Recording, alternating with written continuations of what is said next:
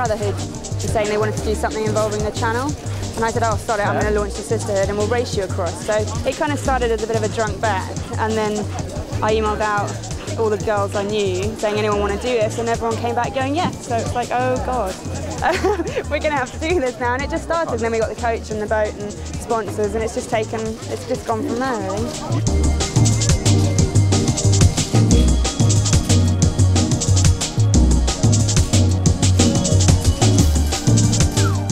It's incredible because we got, I took girls at the beginning, some had, had won and rode the Atlantic, others had done ultra endurance events, some did sport for a living, and then there were others who hadn't done any, they got their 25-metre swim badge when they were 12 and hadn't done anything since.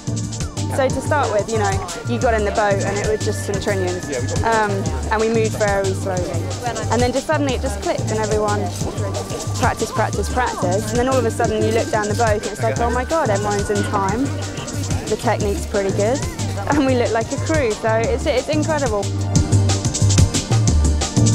We have taken it very seriously. I mean, it's for two charities, and it's like, well, if you're going to do it properly, you get the corporate sponsors in, and you do the fundraising events, and you increase awareness, and it's a massive project. You could just turn up and do it, but and raise 500 quid? It's, if you're going to do it, if you're going to do something, you've got to do it properly. We're really, really excited about it, and we've been training since last November, so we're in tip-top condition, and today's just perfect. So. Oh yes, it's going to be great. Looking forward to it. Everyone got their crossing food? I think these girls would just be so unbelievably ecstatic when we get to the other side.